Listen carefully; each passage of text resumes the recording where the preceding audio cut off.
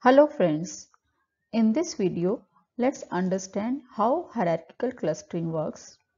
Let's take an example to understand this algorithm. I have given 5 data points as you can see in the figure P1, P2, P3, P4 and P5 in the 2D space, and I want to use hierarchical clustering to cluster these points. Before I start making the clusters, I should have the distance matrix of size 5 by 5, which will represent the distance between every point with each other point, that is how far these points are with respect to each other. So first step is to assign each data point as individual cluster.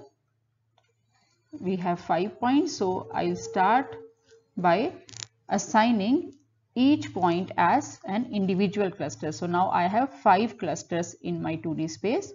Then next step is to find the most similar, that is the closest pair of clusters.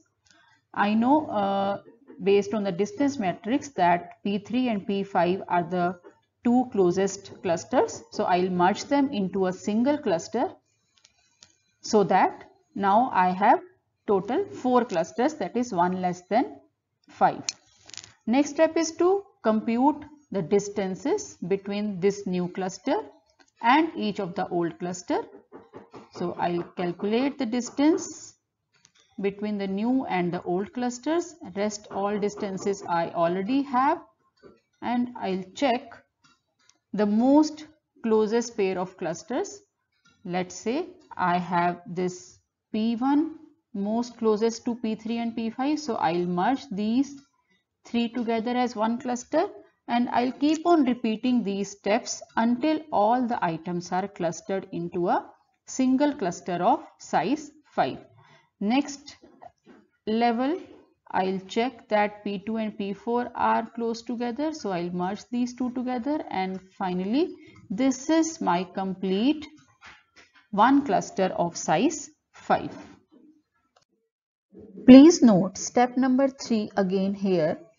Compute the distance or similarity between the new cluster and each of the old clusters. So how we are going to compute the distances?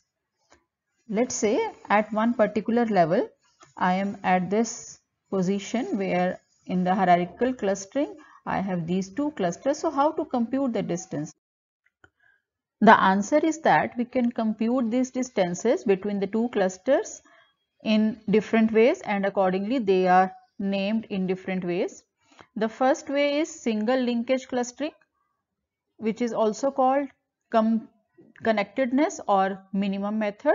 Here we consider distance between one cluster and another cluster to be equal to the shortest distance from any member of one of the cluster to any member of another cluster. For example, the shortest distance, let's say it is between P1 and P4, so we will consider this. The second way is complete linkage clustering. Here we consider the distance between one cluster and another cluster to be equal to the longest distance from any member of one cluster to any member of another cluster, and here we can see that the longest distance is based on the distance matrix between P2 and P5. So it is called complete linkage or diameter type or maximum method. Next way to calculate the distance between the two clusters is average linkage clustering. Here we consider the distance between one cluster and another cluster to be equal to the average of all pairwise distances. Like find the distance between each and every point of the two clusters and then take the average. This will give you average linkage clustering.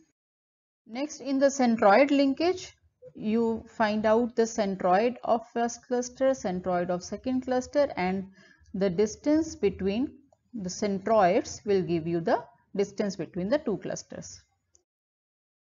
Now, if we compare single linkage and complete linkage clustering for the results, for such kind of data set, the single linkage clustering will produce long chain kind of structure whereas complete linkage clustering will produce a kind of spherical clusters.